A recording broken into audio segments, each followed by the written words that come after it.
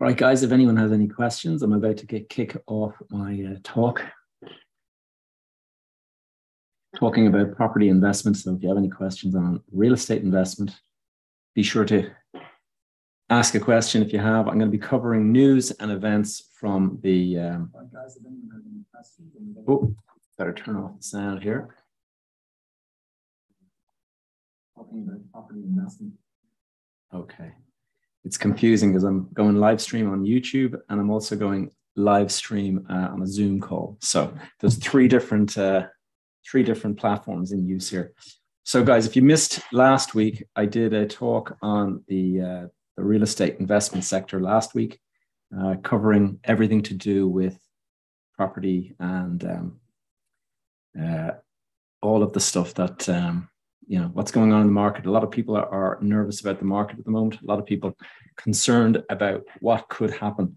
So what I'll do is I will kick off my my slides and just I've got slides over on YouTube live if you want to tune in over there. Otherwise, I'll be dealing with questions directly in TikTok here.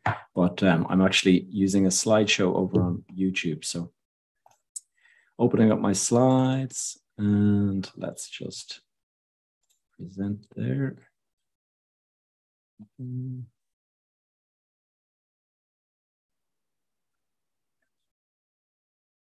Right, so let's get into the show, and I'm going to do a little bit of a welcome, obviously.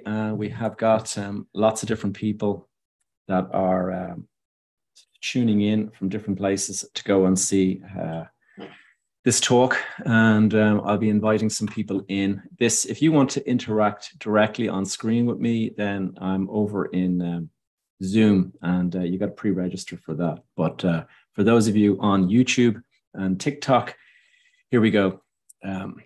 So today I'm going to be doing a talk on news, outlook, all of the stuff that's happening in the property market at the moment. There's a lot of stuff going on, and it's kind of it's a nervous time. There's a lot of people that are predicting that there's going to be a big fall in the market, and so I shall I'll try and do the best I can to kind of cover all of that stuff. But in the interim, let's get into my slides. So, a bit of an introduction to me. I've been involved in property development now, investment, development, all sorts of aspects of property for over, next year will be 30 years since I bought my first property. I bought my first property at the age of 20, and I went on to buy lots of things in lots of different countries. There's a slide here that I like to share, and it covers some of the stuff that I'm involved in. And I was based in Spain. I was based in Africa. I was based in Dubai. I was based in Doha. A lot of different places around the world. I bought property in America, in New York City, and then across Ireland, I did a huge number of projects, retail and residential and things like that. So I've been around the block. I think I've seen a fair bit. I've been predicting a bit of a downturn for a while. I have a podcast, as you probably know, and the podcast, I've been talking about it for, I'd say, 9 months now, about this kind of downturn. So that's how the podcast looks if you're watching in on the YouTube screen. And I'm now running East Point Business Park. East Point is a large business park based in Dublin. We built it from scratch. We actually bought the land of Dublin Corporation way back in the 1990s. And when we bought this land from Dublin Corporation, it was a landfill site. It was the municipal dump in the Dublin area for many, many years. And we bought it and mediated the site, put in all sorts of piping and stuff to take the gases out of it. and then compounded it so that it could be built on. And fast forward 25 years, and the place looks pretty good. We have 37 buildings occupied by about 50 different companies, ranging from Google and Oracle, Enterprise Ireland, all the way to just lots of multinationals and things like that. So let's get into the news and the outlook. That's enough on me. The headlines that I'm looking at here, if you want to watch them over on the YouTube channel, you'll see them live. But the first one that pops out and that I saw earlier on in the week, last Friday, it was the Guardian newspaper for the UK. And the headline is, "Kicking myself, I didn't move faster." And it has, the subheading is that fear and panic grips the housing market. Now, there is fear and panic starting to grip the housing market in the UK because of the issues there with the budget. And when the new government, when the new prime minister and the finance person, when they started this whole process of starting a new budget and everything like that, what that actually did was drive an awful lot of people to worry about interest rates, the way they're heading. The guys went and put in just a fairly, what would you say, a careless budget was put forward. And with a careless budget put forward, it kind of basically made the market dive in value. And I see some comments here. Big fan of the podcast. Great to have you on. Thanks very much. I will be going into questions. I should have started with some of the housekeeping, okay?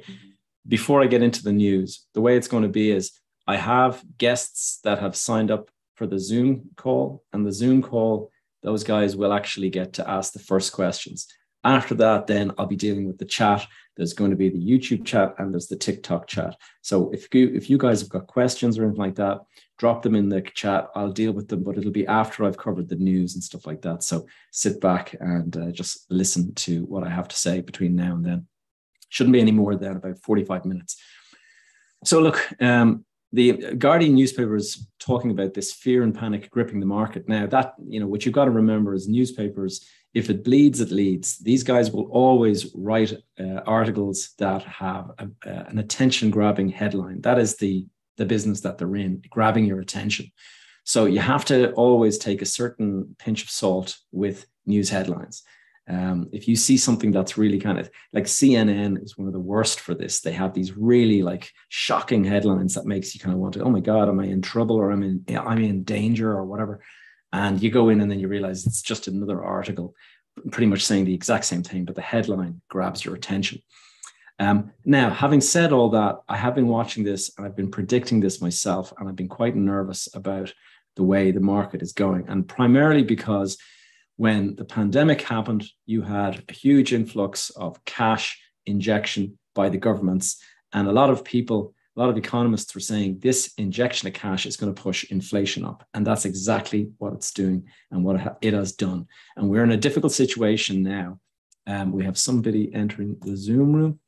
We have a really difficult situation now because inflation is something that cannot be ignored. It has got to be immediately dealt with by the central banks and stuff, because it has the ability to get in to the currency and devalue everything. And if you do that, then the cost of things like fuel and all that will just get even more expensive because it's all priced in dollars. And if you're paying in euro or if you're paying in pounds, then those differentials will actually drive up prices on you, and it'll actually make inflation worse. So everybody is reacting to this. Interest rates have shot up in America. First of all, they're quickest to react usually. And then in addition to that, we have got the UK. They after they announced their budget and after the market reacted badly to it, it suddenly pushed up the rates, bond rates and everything like that. It's complicated, but basically people started selling British gilts, and when they did that, that pushed up the price of borrowing for the government, and it pushed it up higher than the price of borrowing for people. So everyone could see the writing was on the wall. They're basically saying, well, we're in trouble now, because what's going to happen is the rates are going to catch up to the level that that the government is paying. So people are expecting, like, fixed rate mortgages have now risen to 6% for the first time since 2008. And just like a year ago, you were at kind of like nearly half that, So imagine if you're paying a mortgage and your mortgage rate has doubled. That is going to have a dramatic impact on your ability to keep your home, pay for things. It's going to push everything into a recession, in my opinion, because most people, the last thing they can do is sell the house. If you sell the house, obviously, you're going to possibly be selling it into a falling market, so you could lose money. So a lot of people are going to get frozen and locked into the situation that they're in, but they can do nothing about it because inflation is running at a 40-year high. And back when 40 years ago, interest rates were running at 16%. So 6% is actually quite low compared to where it could be going. I've got a graph on the screen here if you're looking in the YouTube, and this graph shows you mortgage rates. Repayments are set to swallow up a much, much bigger percentage of people's income. So it was way back in the 1990s. I mentioned 40 years ago. Back in the 1990s, interest rates were costing people about 30% of their paycheck. And then it dropped right back down. And for the last number of years, it's been somewhere between 20 and 15%. So it's been pretty low. All of a sudden, we're now looking at rates jumping up. They're now back up at 27%. And the problem is that we're not stopped yet. This could actually continue to go on, and it could go higher and higher. So we're a little bit nervous about what could happen with rates. If they continue to go up, you're looking at, real difficulty in the market. And that is why headlines like panic and fear is gripping the market are out there. These are the headlines from the last couple of days in the property sector from the Financial Times. And as you can see, like Barratt Developments, Barratt is a huge house building company in the UK, and they are their own press release coming out saying that demand for new build homes is cooling fast. Okay. Now, to say that is quite something when you're a house builder, because obviously if you start saying that kind of thing, you're going to be making purchasers a little bit nervous potentially. And so all of a sudden, for the actual house builder to come out and say that house prices are cooling fast, they have to do this because they're a public company. And when you're a public company, you have to give profit estimates for the next quarter and all that. And so they have no choice but to tell the market that profits are likely to fall. And that is because house costs are cooling fast. So the industry is warning about the sector's failure to cut emissions. That is something that is also important, but it won't be the headline grabbing stuff. I mean, we all know that climate change is a major problem. The sector is trying to reduce it. I know certainly in the commercial sector that I'm involved in, commercial properties are going through this huge rebuild at the moment where they're looking at making them much greener, much more environmentally friendly. And it costs a lot of money to do that. I can tell you because we've just got some quotations in from builders to improve properties, and it is not easy. I can tell you, we've actually got prices coming in that the construction cost is coming in at nearly 60% or 40% more than the building's value. Okay, so it's kind of reached this crazy level. The US property sector is braced for job cuts as rate rises crush home sales. So real estate business has dried up in the pandemic. What that is America, like what happened in the UK, and I have some graphs to show you guys here today. What happened in the UK when the pandemic happened, prices shot up. Everyone started buying like crazy. Why? Because interest rates dropped to nearly zero. Same thing happened in Ireland here with the euro in the Eurozone. But the difference is that because we were so badly burnt back in 2008, the central bank here has really, really restrictive policies around borrowing. So if you go into a bank to borrow now, they're going to go through your credit history. First of all, they're going to have a look at all sorts of, stuff that took place maybe 10 years ago, whatever. But in addition to that, they are now looking at what are you earning? The maximum you can borrow is 3.5% of what 3.5 times you're earning. Okay. Now that is really bad. That's very, very low. House prices continue to rise and it's pushing people out. So it's no longer really available to a lot of them.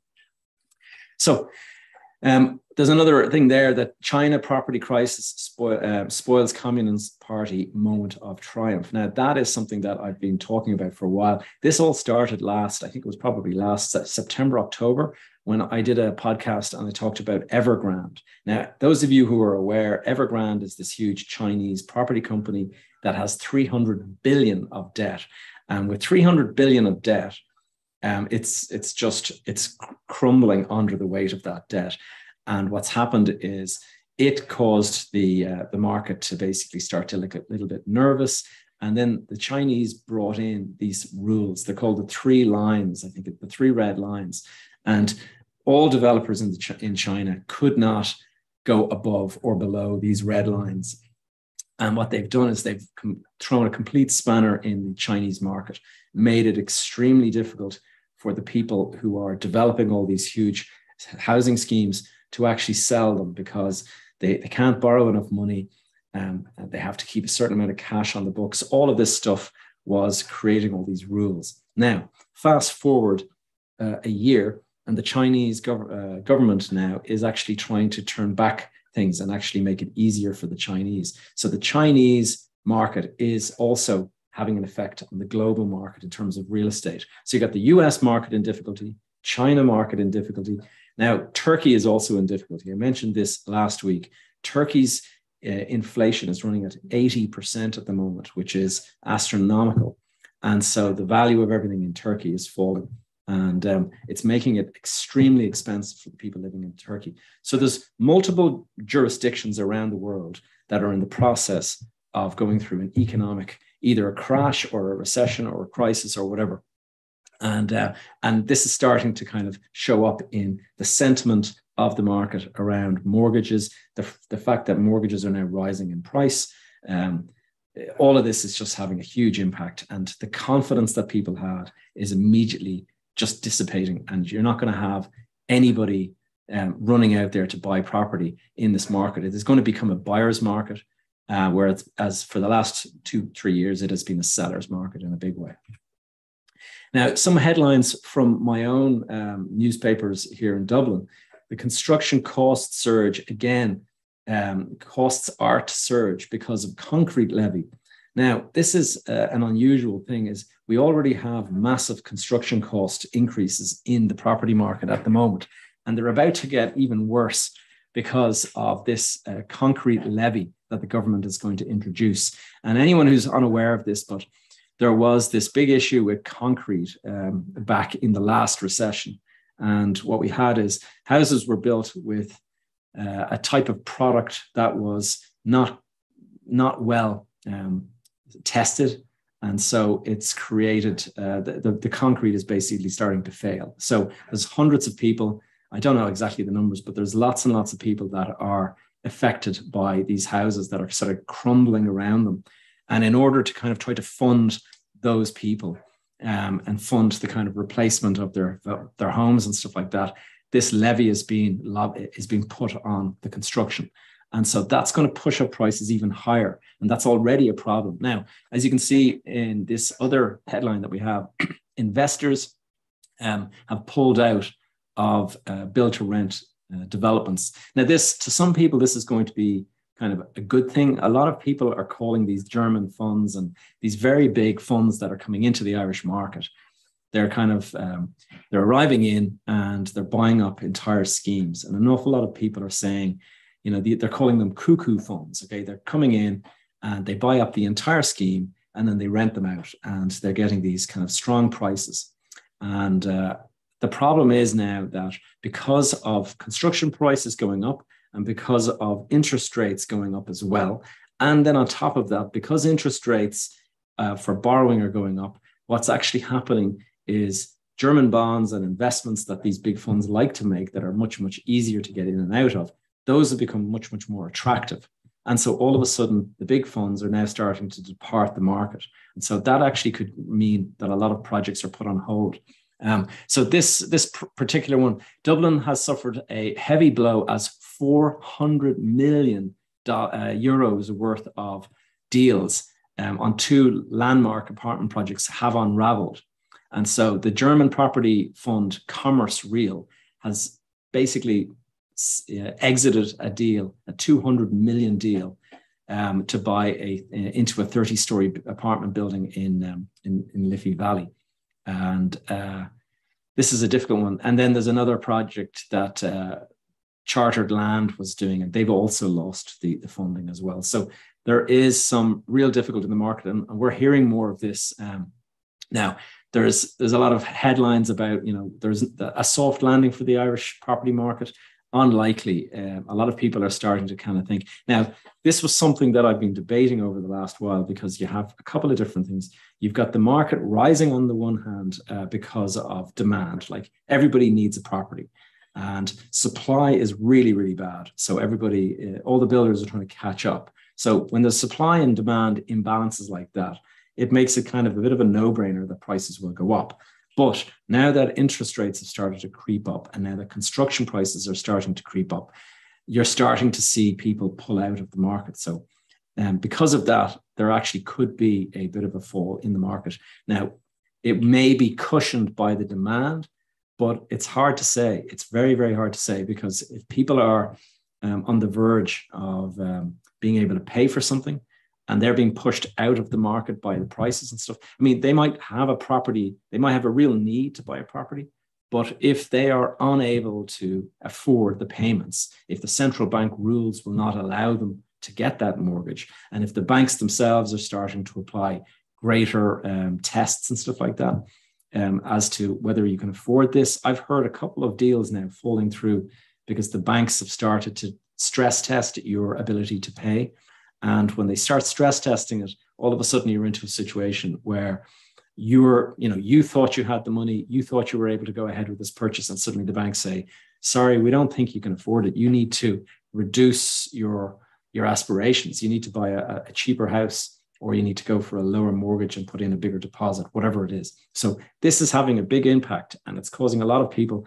They're saying here, turmoil in the UK's financial market has prompted analysts to predict that house prices in the UK could fall by as much as 20%. Now, I actually saw in the Sunday Business Post recently, there was an economist predicting a 40% fall in UK house prices. So, and this, it would not surprise me, given the situation over there, because they've pulled out of, with Brexit and all that kind of stuff, there's all these additional issues and concerns and challenges that they are facing. Some of the reason that housing supply has been held back is due to outdated restrictions. And that is something that we've actually found. We have looked at building apartments ourselves, and there's an awful lot of rules on how to design, how to build. And when you're trying to design something, you're trying to get the maximum out of your site in order to deliver the most units. Naturally, we want to make a profit, but also because the cost of building apartments is so high now that a lot of schemes are marginal unless you're selling the entire scheme to a big fund. And those funds are now pulling out of the market. So it's going to mean that the schemes that were going to be sold to those funds are not profitable if they're selling the units to individual owners. So it's going to be a really difficult moment. The energy crisis is adding 60,000 to the price of well-insulated homes. Now, this is something that I actually mentioned in a podcast a couple of months back. I was talking about the stuff that I'm seeing on the commercial side with everyone, doing these big sustainability, and there's an awful lot of people starting to insulate better. They're putting in all these green kind of initiatives. They're improving the building, the sustainability and the climate action and the emissions and all that. All of that is really a huge focus in the commercial sector.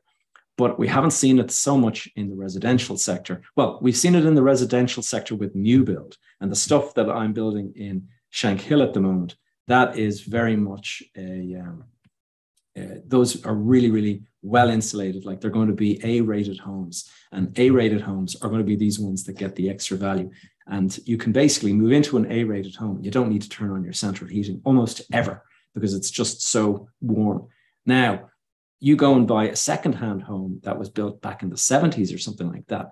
You cannot, even in the summer, sometimes you have to turn on the heat. So those people are going to be feeling it really heavily now with the cost of gas and the cost of all these kind of energy costs shooting up.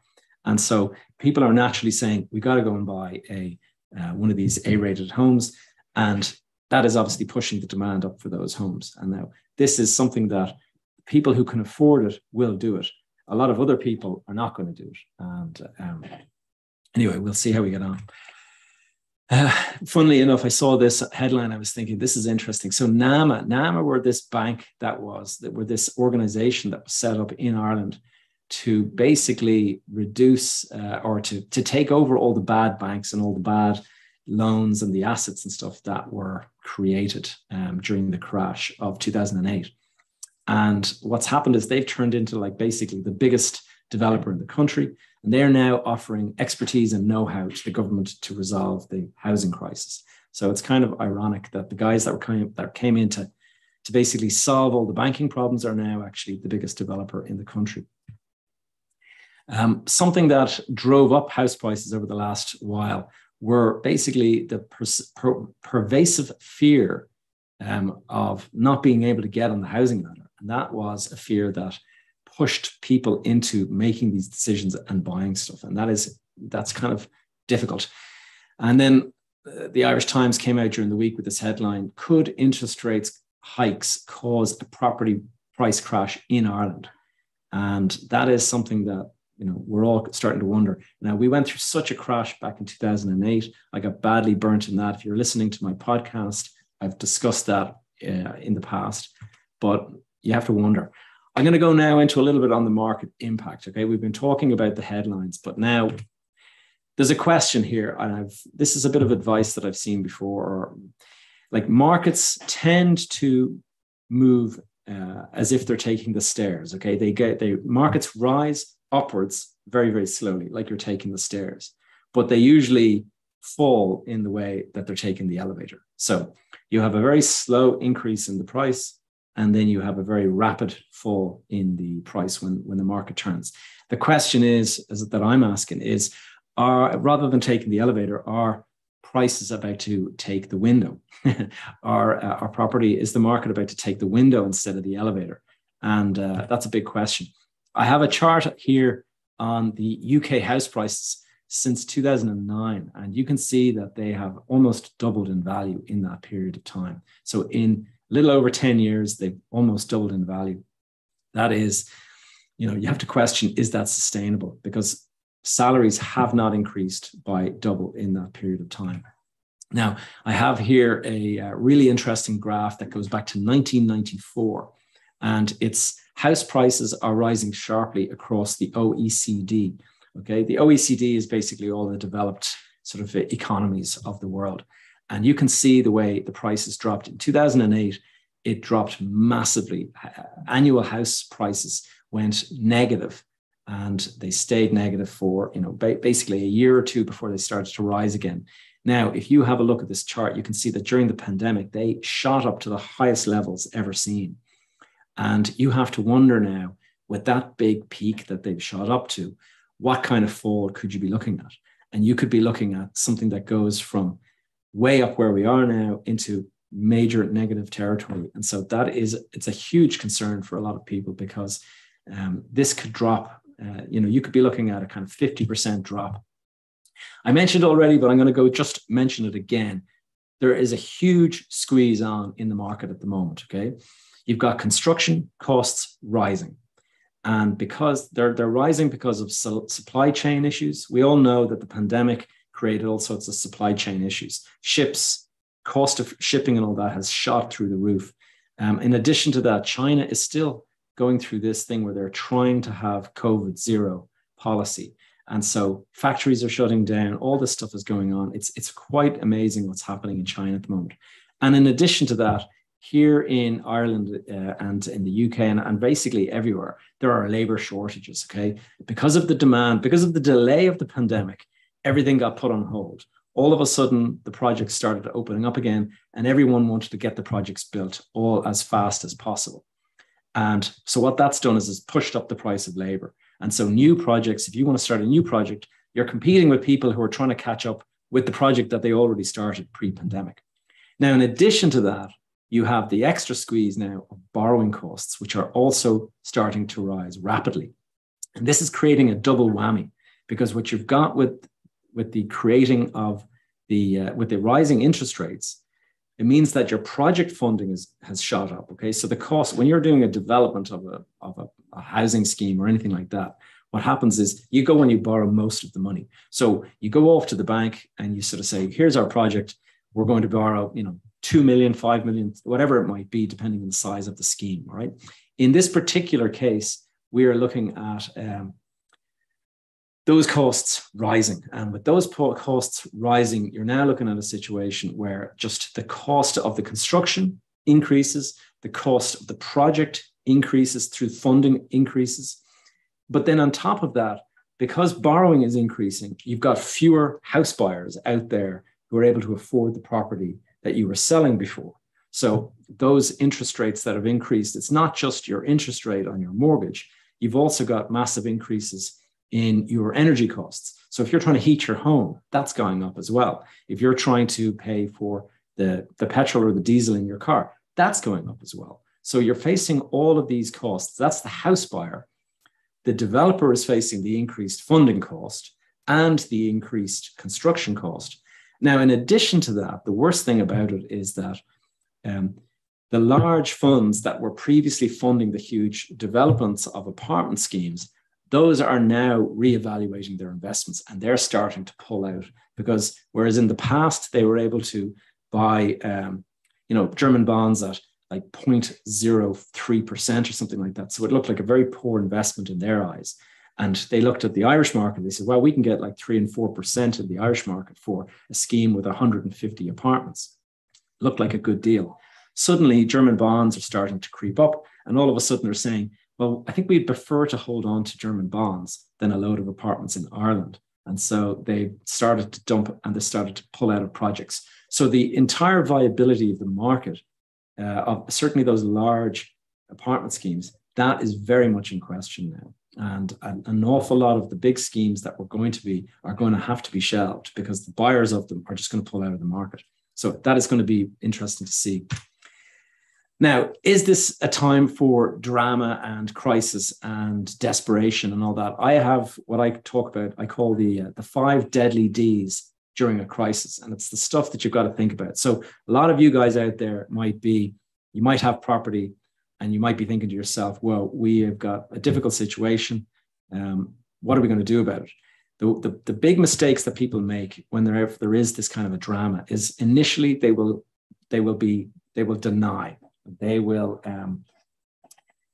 be in denial. They will just basically say to themselves, well, I think this is a problem for everyone else. I don't think it's really a problem for me. Now, a lot of the reason that they'll be in denial is because there's painful realities if you accept this. Okay. So the reason you enter into denial is because you're thinking to yourself, okay, so the car payments that I'm making, that's going to be squeezed. This is going to be squeezed. That is going to be squeezed. My ability to go and enjoy myself, go on holidays, that's about to be squeezed. All of that stuff makes you go into a situation where your mind is telling you, this is not going to affect me. This is everyone else overreacting. And so people tend to deny that they're in a difficult situation. That denial, so drama is the first D, denial is the second D. The third D is delay. Because you're denial, you're delaying. You're delaying a very, very important, valuable decision that has to be made. And what that means is that delay that it's going to cost you a lot of money, a lot of your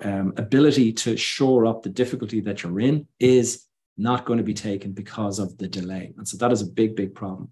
Deliberation, right? Eventually, after denial and delay, you'll eventually start to see everyone else panicking and running around and stuff. And that's when you start to go, whoa.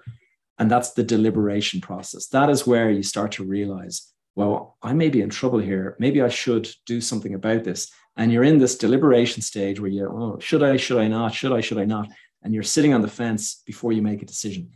Decision is what has to be taken. Bang, take the decision. Now, the 5 Ds, drama, denial, delay, deliberation, and decision. If you want to act in a crisis, try to eliminate that denial and that delay and that deliberation stage. Just make the decision, move quickly. We are entering into what looks to me to be a pretty serious recession. You need to be cutting back on your overhead and your costs and stuff. If you guys have got, various things that you pay every month, try to kind of offload those things, because you're going to suddenly find there's a squeeze on everything. And the real opportunity out there is going to be when the prices up, when the market, is in difficulty. That's when people start selling things, and they start selling things like a fire sale, and it pushes down prices. And when you're into that situation, you can actually pick up great bargains. And some of the people that have made the most money in the last 10 years are the ones that acted at the bottom of the market. And they bought stuff at 1/3 of the value that it is today. So even if they're suffering a fall now, they're still well in the money. Now, preparation is key. Planning ahead, and practicing those plans. It's a little bit late now if you haven't been sort of preparing for this. But one of the reasons why people do fire drills is because when a fire takes place, panic takes over, and everybody's wondering, what are we going to do? And so you practice fire drills for that reason, because you just have to follow the path of what you've done in the past. And that's one of the ways to deal with it. I'm going to just quickly talk about cognitive bias. Okay. One of the things that creates a real problem in the market is your cognitive bias. And cognitive bias is a limitation in objective thinking that is caused by a tendency for the human brain to perceive information through a filter of personal experience and preferences. Right? That's a long way of saying this is a shortcut that your brain automatically takes. Okay. And we all have cognitive bias, but a lot of the time we do not realize that we have it. And one of the big problems is you're not aware of it, then you're going to be in real difficulty, because your brain is telling you this is what we should do, when in fact you should do the opposite. One of the examples of that is, and we've been talking about all the headlines in the newspapers and stuff, availability cascade bias. Now, that is a bias that people have, and it's basically herd behavior. And that's when herd behavior takes over and you don't push back. You hear everybody is buying property in a rising market, and you think, okay, I'm going to buy that. You don't think to yourself, is this a good idea? It's called groupthink. Everybody is basically doing it, and so you follow suit. That is availability cascade bias. And that is when everybody sees positive headlines and all that kind of stuff, and they decide, yeah, this makes sense. Let's go and do the same. That is when contrarians win. So you'll have people that are out there like the guys that made all the money back in 2008. They went completely against the market. Everyone was calling them mad. Everyone was kind of shouting at them, why aren't you buying instead of shorting the market? And in the end, they made billions. And so just be aware that all of the headlines around you, everybody saying the same thing, often is a cascade bias. Framing or authority bias. Okay, here there's a way that I actually show. I illustrate this on if you're looking at the YouTube channel. I have a photograph of two people. I have a homeless person and I have Elon Musk. And the question is, which one would you ask if you were looking for investment advice? Okay, and it's a pretty obvious answer. If you're looking for investment advice, you're probably going to ask Elon Musk.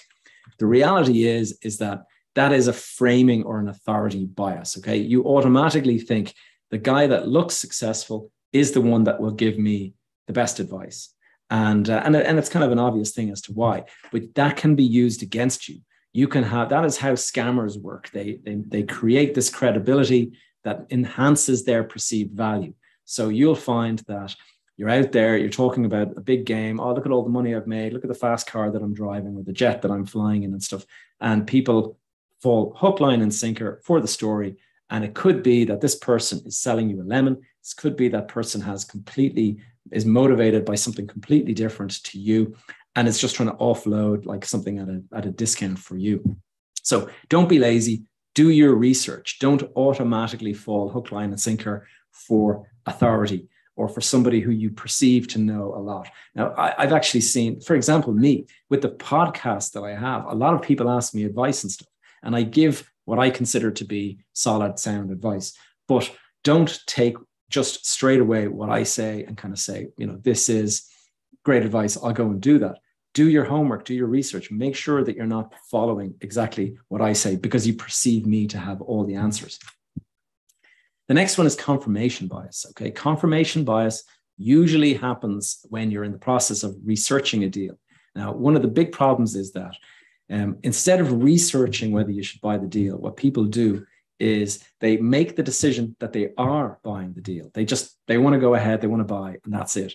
And because of that decision, they now look for evidence that will support that decision. So instead of having a situation where you're looking at the market and you're saying, oh, I shouldn't buy, you've decided that actually I really want to buy that house. And so you'll go out looking for brochures or magazines or something like that that actually says, yeah, this area is really good. And that is one of the reasons that selling agents, their motivation.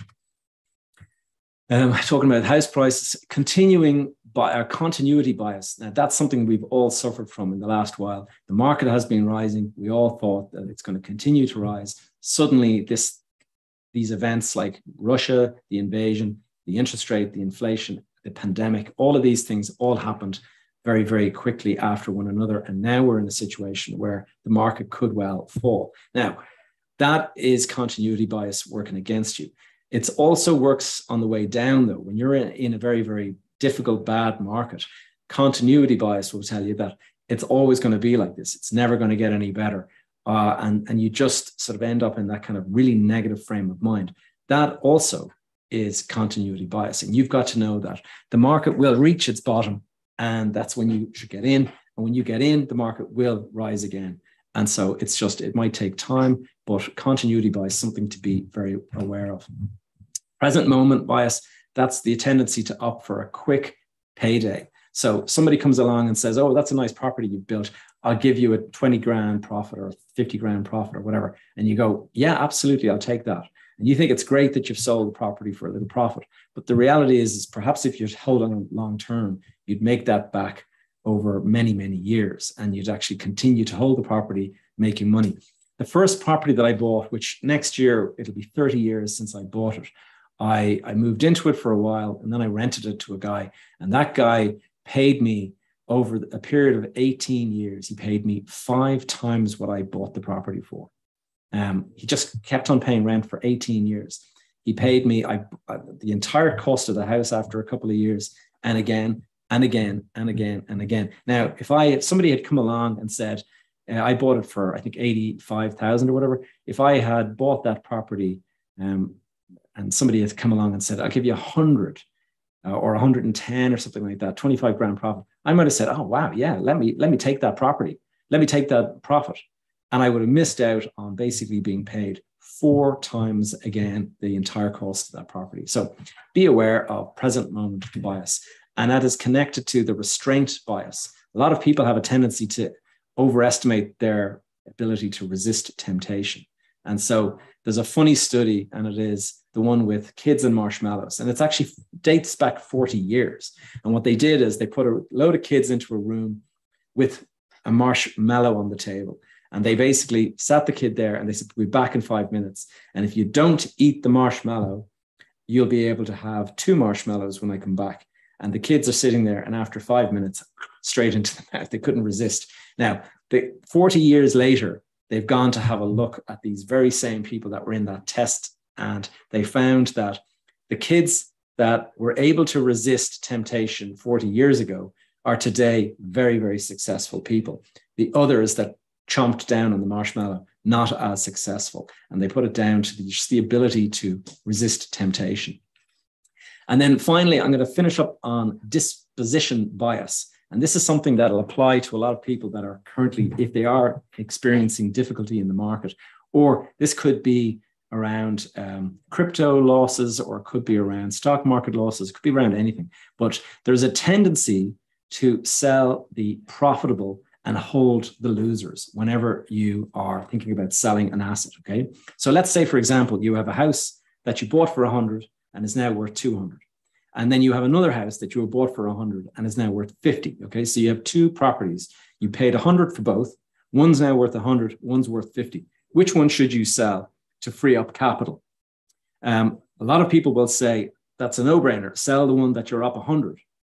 And so you sell that property, you're up 100, and happy days. But the reality is that house that went up by 100, that could have gone up to 300, 400, 500 over the next couple of years. Whereas the one that has lost the money and gone to 50, maybe 50, it would have actually stay at 50, and it could still be at 50 a year later and stuff.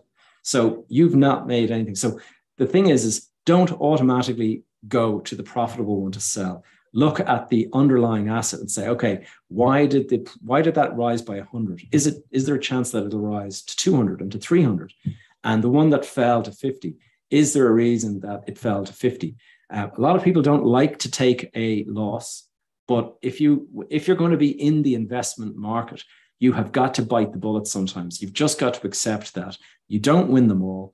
And if by holding on to a loss maker, you think somehow you're not going to take a loss and this is some way of you basically never making a loss, you'll end up selling that property years later for 50. So you'd be better off getting out and putting the 50 into something that'll actually double or treble.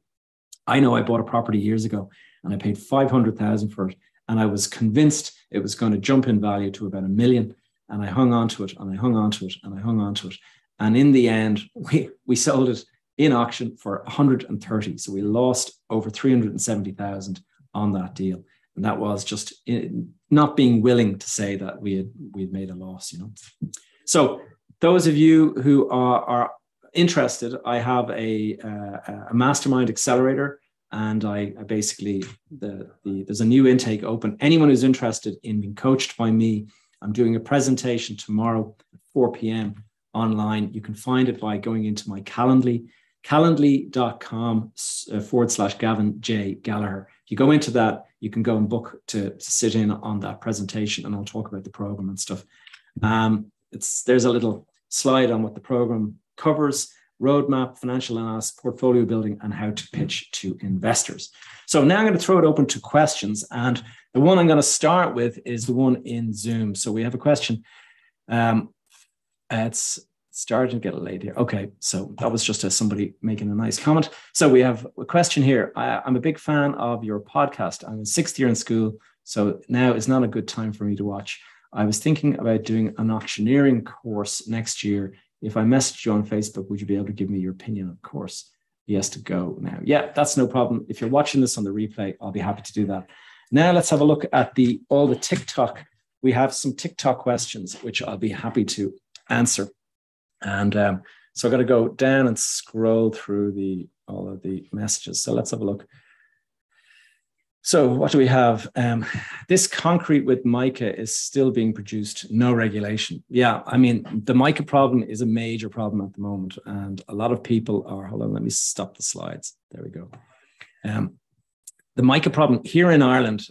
So mica, for those of you who are listening in from abroad, mica is this substance that basically they found in the sand or the concrete that was used in concrete, in the cement. And because of that, what's actually happened is the stuff has started to collapse, crumble. You can see buildings on the west, particularly on the west coast of this country. There's buildings that are just starting to crumble, and they're basically having to be rebuilt. So that is a massive issue. 166,000 vacant homes. You're the problem, mate. Oh, okay. Well, we always get the haters and the trolls. Free money from central banks. Yeah, that was the big problem. When the central banks started handing out all this free money, what they did was they created this inflation problem. And sorry about the shaking. Hold on a sec. Let me just still this. The big problem with the central banks when they were giving out all the money is they did not believe that this was going to be a problem. Their focus at the time was on making sure that the economy didn't collapse. So what they did was, rather than bite the bullet at the time and let the economy fall down, they went and they basically poured money into the market. So they delayed the fall, and now they're dealing with the repercussions of that. And I actually think that it is, we have a major problem on our hands. And this is the highest inflation we've had in 40 years. And 40 years, I do not think you rectify 40 years worth of information or of inflation just by increasing rates 1 or 2%. I think it's actually going to have to go up quite a bit. Let me go down. Will the Irish ever form a building contractor or take charge of a large construction? You mean the Irish government to create a big building contractor? I personally don't think so. I mean, you could have the OPW, that's the Office of Public Works here. And the Office of Public Works is it's like the government and they come in and they do construction and stuff like that. But once you get into that, the problem is they get unionized and all this kind of stuff. So I just wonder, is that going to be something that is possible? Like there's some huge construction firms in the country. The problem isn't so much the government getting involved. The problem is just the construction sector. The inflation is so high at the moment. And then these borrowing costs on top of that, they're squeezing every project from both sides, you know. What do you think of the city edge? I think the city edge, that's basically people, I'm not so sure what exactly the question is. I need more detail. What do you think about the property market for 2022? Will demand continue? No, I don't think so. I think that we are in a situation where demand is going to continue to be there, but affordability is going to make it impossible to actually get in. And the central bank rates, unless the central bank reduce their restrictions. And so at the moment, 3.5 times your earnings is the max you can borrow. If they are prepared to change that and increase it to 5 times or something like that, maybe then. But at the moment, you've got people that are struggling to pay rent, struggling to pay their mortgage as it is. And then on top of that, we've got fuel, you've got energy costs, you've got all of this, even food costs. Like, go to the shops these days, the cost of filling your basket is like a lot more. So all of those costs are squeezing people as well. And then I know the banks are starting to look at the ability to afford mortgages and stuff. MICA affected homes being sold to people through auction sites. Well, what that is when you're buying a property like that, you are not necessarily buying it without being aware of it. I think what's happened is, because I'm aware of a couple of people that I know that are buying MICA affected homes, and they're buying them for an absolute song. Like, they're getting a property that might be worth 200,000 if it didn't have MICA, and they're able to buy it for like 60 or 70 or something like that. And they're basically taking the view that I'll buy it for 60 or 70 and I'll refurbish and renovate and I'll fix the problem with the MICA. I'll do that by getting the grants that are being offered, and I'll put my own money in. And I think I'll actually end up making some good money on that. So that it's not necessarily people being unscrupulous and selling you a MICA home without saying anything, but it is something to bear in mind. So housing for all isn't going to work. Well, if you can deliver housing for all, fine, but who funds it? How does it get funded? This is one of the big problems. Everything is going to shit soon. Yeah, I would think that we are going to be looking at difficult times. I think you just need to be careful not to get into a situation where you allow the negativity to affect your objectivity. Like, when you're in a problem, when you're in a crisis, there's opportunities everywhere. But if you think that you're in a crisis, then you're not going to take advantage of those kind of things. How are the Irish banks balancing the books with thousands of worthless property on the books? Well, obviously they've had low interest rates, like 0% for the last couple of years. So they've been carrying those losses. Also, they offloaded a lot of that stuff to these big funds, and the big funds went and bought it, and they're sitting on their books at at maybe 10 cents in the dollar or 10 cents in the euro. Hi, I'm 29. I have 60,000 in the market, stocks and crypto, and 70,000 in cash. Is this a good start, and any advice? Well, I think it's great that you have cash. I would be wary of stocks and crypto. I do think there could be a fall in values on stocks. Crypto, I mean, look, crypto's had an amazing wild ride, but it's so volatile that if you're holding a lot of, and it could fall in value, like it could go to zero, depending on what you're holding. Like, I think certain ones like Bitcoin are probably pretty good, but you got to be very careful when you get into that. Stocks, I think we could be looking at, like, the big question isn't so much, is it a good start or whatever? It is, do you have the mental fortitude that you need to be an investor in a very, very volatile market? A lot of people, they cannot stand to see the big swings. It's great when it's all going up, but when it starts to go down, and when you start to see that you're losing money and you've lost more than you actually put into the market, that's when people tend to start hate the market. They're watching it every minute of the day, and they're starting to panic about it. The thing is markets, investment, all that, it has to be long term. You should be thinking 20 years out. And if you're thinking 20 years out, then you'll probably do perfectly fine. The market will bounce back. In 20 years, you'll be worth 4 or 5 times what you paid. But if you're going to be watching it all the time and you're watching the fluctuations and stuff, then it's terrible. I put money into my pension, 15 years ago, and I didn't look at it for 15 years. And then I had a look at it there recently. And one of the stocks that I bought 15 years ago had risen by 5x. Okay. So the money I put in, it's gone up by 5 times that. Now, at the same time, some of the other ones that I put in went almost to zero. So, there's a balance between the two. But in terms of the total amount I put into that portfolio, one went up 5 times, one lost everything. But the general drift of direction was good. And I ended up basically making about 2.8x what I put into the market. Let me just go down through some more questions. How about one house each for everyone? Yeah, that's we all live in a communist society, then that's what it would be like. We have some hellos. Hello, everybody. It's good to see you guys. I'm just going down through comments here, and I see, what do you call a deaf? Okay, we have some good jokes in the chat there if anyone's looking at the TikTok. So Jerry's asking, the only price to be aware of is what you buy and what you sell. Otherwise, it's just a number. Yeah, too many people get caught up in the value through the hold period, and really, it's the day you buy and the day you sell. Those are the only times that matter and that you can hold on. People, if they start banking on, the price I bought for 100, it's now 200. And you start to get into your head that I'm now worth 200. But if that property falls back to like 150, you're going to be in depression because you're going to be saying, I was worth 200 and now it's 150. That's one of the big problems that we have, is that people, they don't have the mental fortitude to sort of hold out there. We have somebody saying, hi, Gavin, if you had 50,000 to invest, would you invest in? I wouldn't invest at the moment. I'd be holding cash because I do think that it's going to get tough. And I think having cash puts your mind in a really great place. You're able to act then when you see opportunities, and just be objective. Just sit back and watch the market. I think we're in for a rough ride. So I think anyone who's investing today, I think you could just find that your 50 is worth 25 in a couple of months' time. So be wary. S&P 500 EFTs, fees, tax rules are insane, given the 7-year forced to say, yeah, I know. Listen, I've been caught by some of that sort of 7-year stuff.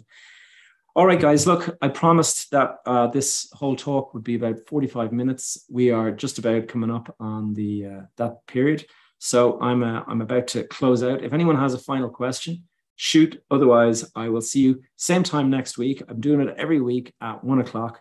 And so I'm happy to do these things. And remember to go and check out my podcast, Behind the Facade, and my YouTube channel. If you're watching on TikTok, I have my YouTube channel where this whole stream has been played out, and that is the Gavin J Gallagher on real estate.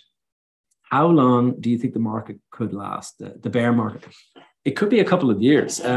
Usually they don't last that long, but in the Irish market, yes, recession. When the Irish market collapsed in 2008, it did not rebound until around 2014. So you're talking about 6 years. Now that was a really staggering crash. So I don't think we'd be looking at something like that. But then if you go back to 1999, 2000, when the dot-com bubble crashed, it took 14 years for the dot-com stocks to actually get back to the level they had been at. 14 years. So there can be long periods waiting.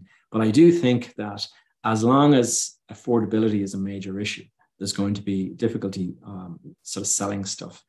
Because the people that want to buy it, there's a demand, people that want to buy cannot buy because the prices, the borrowing costs are too high. And they're under pressure from all of this kind of inflation across fuel, food goods, all that kind of stuff. So that's the story, guys. I hope you enjoyed it. I hope you found this useful, and I'm going to close it out, and I hope to see you again same time next week.